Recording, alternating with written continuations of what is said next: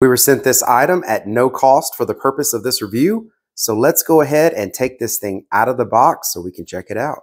All right, so we've taken all of the parts out of the box.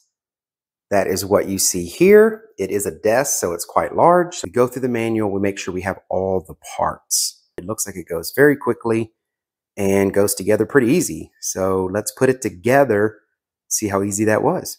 All right, and here is the desk put together.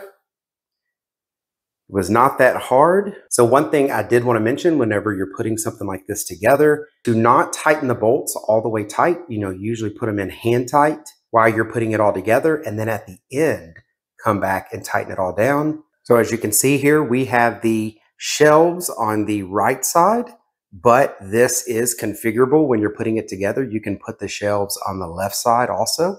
It's small enough to probably fit any room, but big enough to support probably 3 laptops if you wanted to, or computers. It's pretty sturdy. It's got nice feet. It's got a really nice laminate here that has a good wood grain to it that says it is scratch resistant.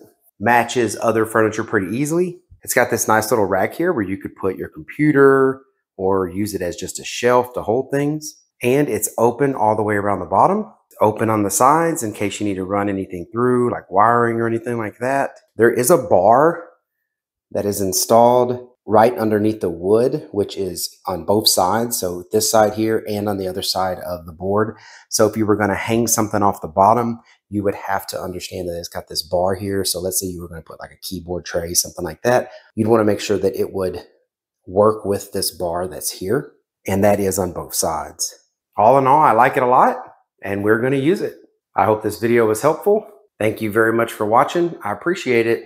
Y'all take care.